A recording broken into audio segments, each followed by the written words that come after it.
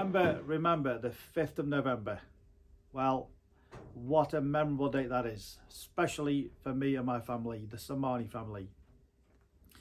Back in 1972, we were actually living in Uganda, and many will remember Idi Amin kicked the Asians out of Uganda, and we were very fortunate to be taken in by the UK government.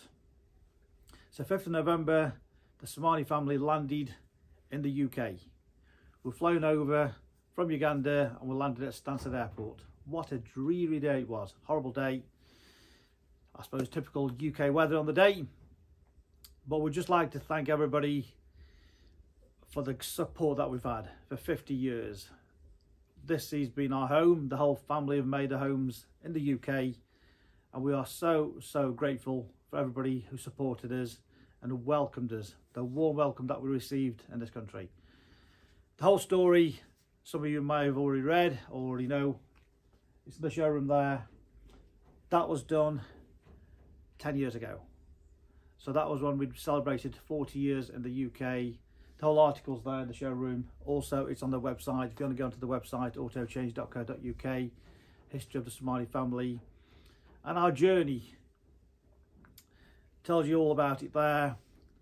Initially, when we came over here, unfortunately, my father wasn't allowed to come into the country. He was classed as stateless. He went to Austria, and the government helped to get him back to us as a family.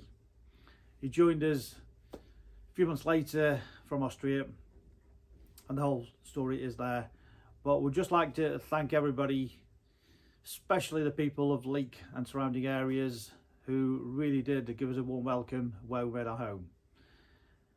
We moved into Leek on the 9th of December 1972, and it's quite an emotional time, really. I say it is just grateful to everybody who welcomed the strangers into their home. We were the first Asian family in Leek, Staffordshire.